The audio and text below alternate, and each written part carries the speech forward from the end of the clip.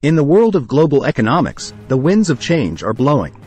Today, we're going to talk about a country that's projected to rise to the position of the world's second largest economy by 2075. Yes, we're talking about India. Let's dive into the details. India, with its population of 1.4 billion people, is set to become the world's largest.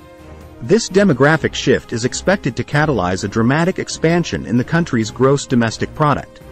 But how can India unlock this potential? The answer lies in its labor force. India needs to boost participation within its labor force and provide training and skills for its immense pool of talent. Over the next 2 decades, India's dependency ratio, the ratio between its working-age population and its number of children and elderly, will be one of the lowest among regional economies. This demographic dividend presents a unique opportunity for India to set up manufacturing capacities, grow services, and expand infrastructure. So, what are the main drivers of this economic growth? Goldman Sachs Research points to 3 key factors: innovation and technology, worker productivity, and capital investment. India's progress in innovation and technology has been remarkable, and it's not just about demographics. The country is leveraging technology to increase output for each unit of labor and capital in its economy. Capital investment is also a significant driver of growth. Favorable demographics are likely to increase India's savings rate, leading to rising incomes and deeper financial sector development. This will create a pool of capital available to drive further investment. The challenge of labor force participation is particularly acute when it comes to women.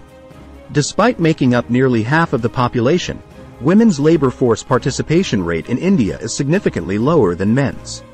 This is a result of a complex interplay of socio-cultural factors, lack of opportunities, and systemic barriers. However, if India can successfully address these issues and bring more women into the workforce, it could significantly boost its economic growth. India's economy is unique in its structure. Unlike many other economies in the region, which are export-dependent, India's growth has been mainly driven by domestic consumption and investments. This domestic demand-driven model has its own strengths and weaknesses.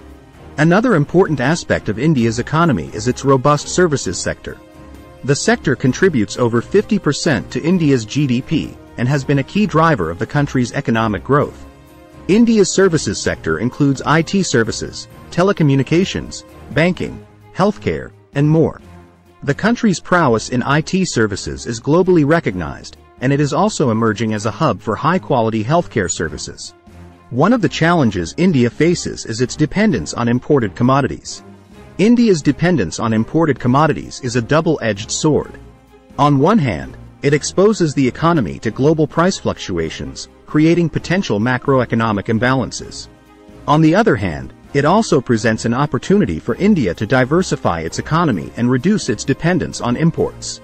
For instance, India has been making concerted efforts to boost its domestic manufacturing sector under initiatives like Make in India. India's energy revolution. India's green energy ambitions are not just about meeting its energy needs. They are also about positioning the country as a global leader in sustainable development. India is home to the International Solar Alliance, an initiative that aims to promote solar energy globally. The country is also investing heavily in renewable energy infrastructure, including solar parks, wind farms, and hydroelectric projects. These initiatives are not just good for the planet, they also create jobs, stimulate economic growth, and can potentially turn India into a global clean energy powerhouse. In conclusion, India's journey to becoming the world's second-largest economy is a fascinating story of demographic dividends, economic reforms, and green energy ambitions. It's a story that we'll be watching closely in the coming decades.